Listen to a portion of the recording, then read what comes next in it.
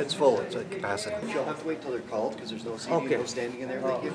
The debate over the future of Rideau High School has been really emotional and difficult for everyone involved.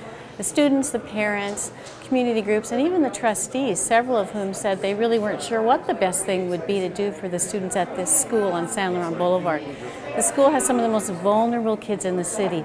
A lot of low-income students, kids from Aboriginal, Inuit, and Métis backgrounds, immigrants, refugees. A number of community groups have come forward strongly urging trustees to keep the school open.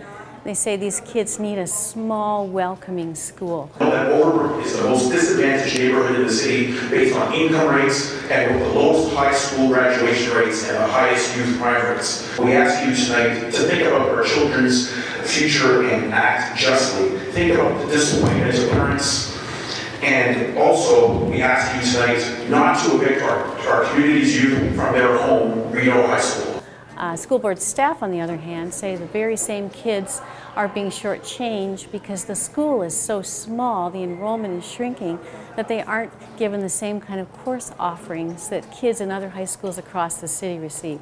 My son Shangaro attends Rideau High School. He's in the Learning Disability Program and he absolutely loves it. In his words, he feels homish. Trustees recommended last month to close the school, but it was a close vote, 7-5. So if one trustee changes their mind, the school will stay open.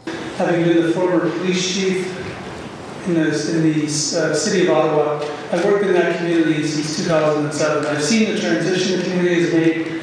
I've seen the positive impact and growth that we've seen within that community, and I truly believe, as you've seen in my letter, that the impact of closing this high school will have a negative impact on the youth in that community.